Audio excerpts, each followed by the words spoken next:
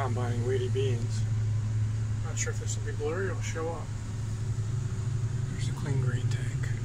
A few pods out there.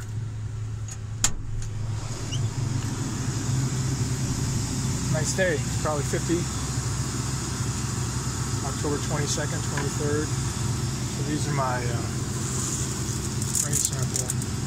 There's a few unthreshed pods. My moisture is a little high. I think it's at 14.5%. The thing that drove me to combine now is the fact that I have so many weeds and I need to make sure they can go through the combine. I had to modify the feeder house, which is essentially the throat of this machine, in order to get all this dry material and dry weed material pass through.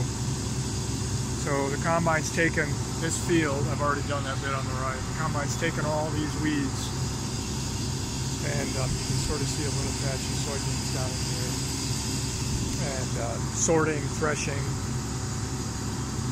This was a real challenge this year. I had a lot of mechanical problems. I had agronomic problems. I had blight, damping off, fungus. An understatement would be it's not been a good year for the beans. There's a few in there, but basically I get costs back. It's not a money-making proposition, barely maybe. That's not the important thing. I think I've learned how to modify this machine now to be able to handle this amount of bulk material.